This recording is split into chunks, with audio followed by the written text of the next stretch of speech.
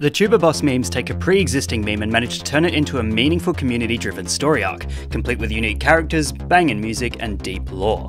Although it has become super popular this year, this is not the first time Tuba Knights and Tuba Gunners have appeared in meme culture. In 2013, Japanese students followed a trend pretending to use instruments as weapons, laying the groundwork for what would become the Tuba Boss meme. Although it appears one of the earliest images of the Tuba Boss was uploaded by Reddit user ZarkingFruit42 on February 20th, 2018, onto the Photoshop Battle subreddit, titled Tuba Armor, although it's unclear if the person who uploaded the image is responsible for taking it.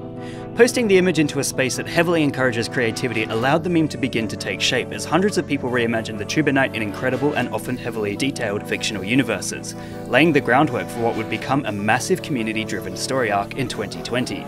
It is clear that the Tuba characters have a very Dark Souls-esque aesthetic, and basically wouldn't look out of place as a character in any fantasy universe. One could imagine a completely original game created with these characters as protagonists and antagonists. Given the Tuba Knight's heavy presence in 2018, it would seem that this year has provided a second wave of memes of sorts, expanding on the lore and character arc of Tuba Knight and other instrument-related characters.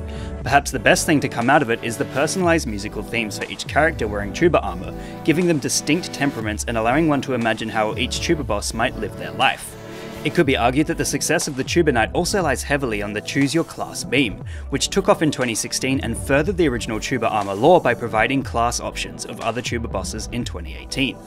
Finally, Tuba Boss also captures something that is unique to the people who dressed up in brass instruments in the first place, that of a love for music and what it can do to bring people together.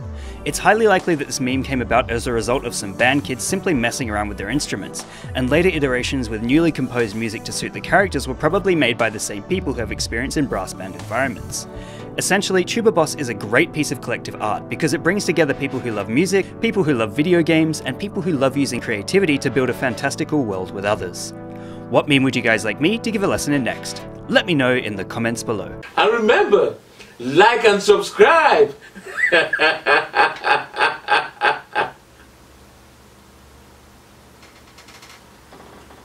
Or else.